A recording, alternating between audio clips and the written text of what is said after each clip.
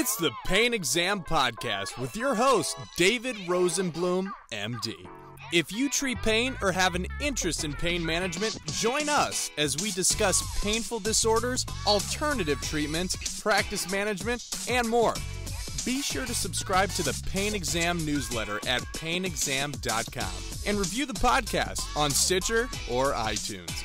Our high-yield premium episodes are now available on the Pain Exam app with a premium subscription, or access for free with a CME subscription at painexam.com.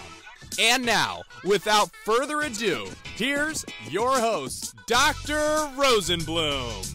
Hey, welcome back to the podcast. Happy you guys could join us. If you have a moment, please review us in iTunes or Stitcher or whatever modality that you're listening to this in. I'd greatly appreciate it. Today, we're going to discuss shoulder RFA, which is something I personally am just starting to dabble with. I don't have any extensive experience with this. Many times, patients will have shoulder pain. If they don't respond to the injections, I would do a peripheral nerve stimulator, which has been helping quite a bit. But I know some of you guys out there are doing RFA ablations of the shoulder joint, which I feel is probably trickier than the knee. So ASRA has a nice newsletter. It's from 2020 that goes over the technique, and it gives a nice overview, and I suggest you read it. I'll have the link in the show notes. So they start by talking about Hilton's law of joint innervation, which has been validated and has stood since the test of time, or since 1863. Basically predicts potential nerve supply to the joint of a shoulder, for example, accompanies the muscle innervation. Both thermal and pulsed RFA of the suprascapular have been described to treat chronic shoulder pain, and there's a theoretical concern of post-ablation weakness in the supra and infraspinatus muscles. Ekman described the articular innervation of the glenohumeral joint for future techniques in joint denervation via ablation. Distal articular sensory denervation can reduce the chance of post-ablation motor weakness.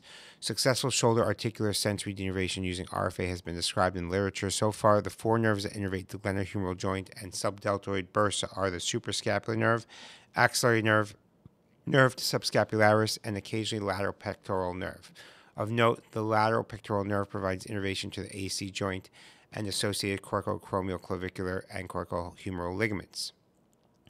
The safe zone for ablation has been defined as the area lateral to the spinoglenoid notch posteriorly, suprascapular branches at the inferior posterior portion of the greater tubercle, which are the axillary branches, and over the coracoid process for the lateral pectoral branches. And the safe zones are depicted in the figure that they have on their review here. The lateral trunk of the suprascapular nerve could also be ablated, which may spare supraspinatus function but compromise infraspinatus function. Midway between the suprascapular notch and the spinoglenoid notch of the supraspinous fossa, that's where it's located. The nerve to subscapular should be accessible over the anterior superior neck of the glenoid. However, due to proximity of this nerve to the brachial plexus and axillary artery, preclinical and clinical work on determining ideal ablation trajectory is ongoing by his team. As with the knee and hip, the shoulder articular ablation is a compromise between full joint denervation and safety. The inferior portion of the glenohumeral joint anteriorly and posteriorly is unacceptably close to the motor portion of the axillary nerves and brachial plexus, so stay away from that. It's too proximate to the circumflex humeral artery to be considered for ablation, only for palliative circumstances. So they're giving us some pictures here. I suggest you take a look at them yourself so you can see what they consider the safe zones for ablation. Now, for selecting the proper patients for this, you want to have patients with clinical evidence of symptomatic osteoarthritis, chronic shoulder pain, suspected peripheral origin, not of central origin. Ablation of articular sensory nerves to the shoulder most likely has efficacy for pain originating from the joint capsule and nearby ligaments or nerves themselves. However, denervation can diminish sensory input from rotator cuff injuries. That's an unclear thing, so they're not really sure about that. But some patients with primary rotator cuff disease have responded to ablation, and they cite a reference for that. The role of ablation for treating chronic pain after total shoulder arthroplasty also requires further study. Some patients did respond well.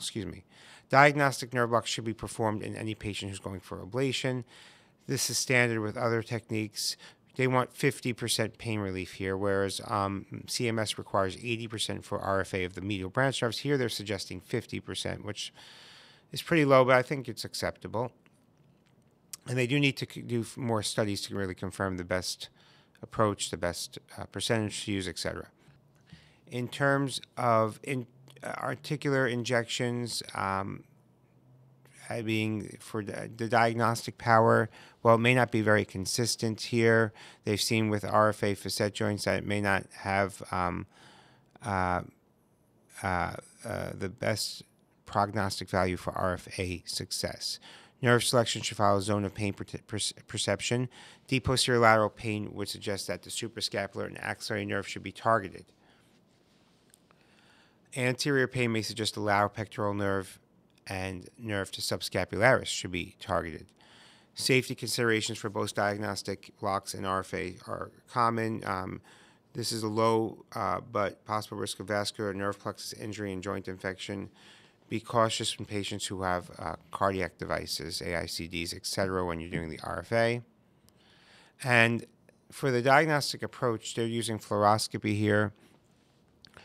And what they're doing is, in the first image, they're going to the suprascapular articular ablation zone, which is lateral to the spinoglenoid notch and medial to the joint space.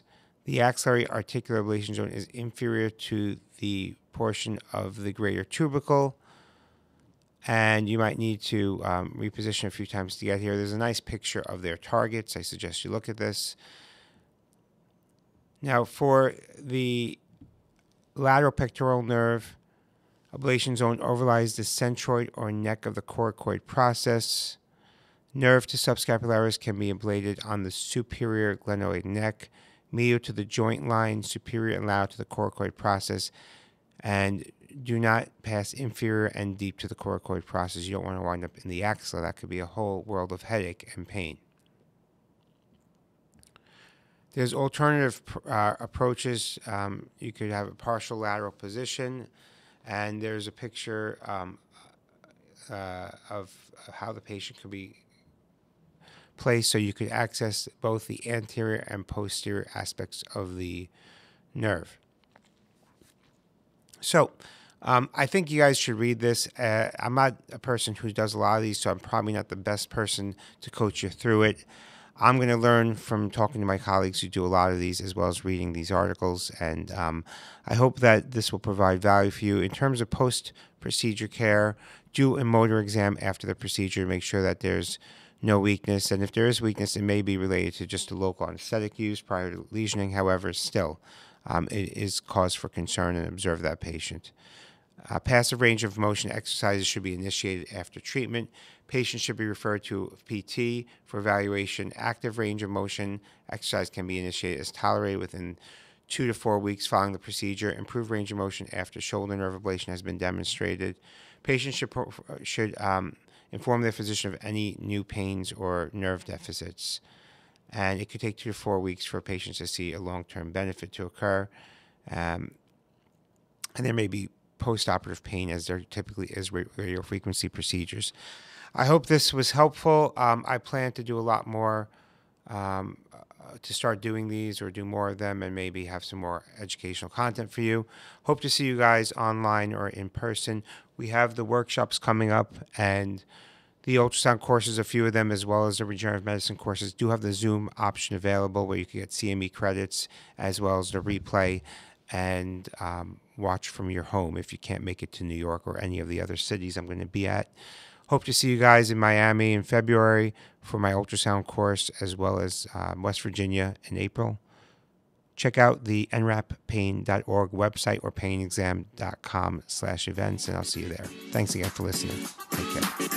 Dr. Rosenblum is here solely to educate, and you are solely responsible for all your decisions and actions in response to any information contained herein. These podcasts are not intended as a substitute for the medical advice of a physician to a particular patient or specific ailment. You should regularly consult a physician in matters relating to yours or another's health. You understand that this podcast is not intended as a substitute for consultation with a licensed medical professional. Copyright 2017, David Rosenblum, all rights reserved. No part of this publication may be reproduced, stored in a retrieval system, or transmitted in any form or by any means, electronic, mechanical, recording, or otherwise, without the prior written permission of the author.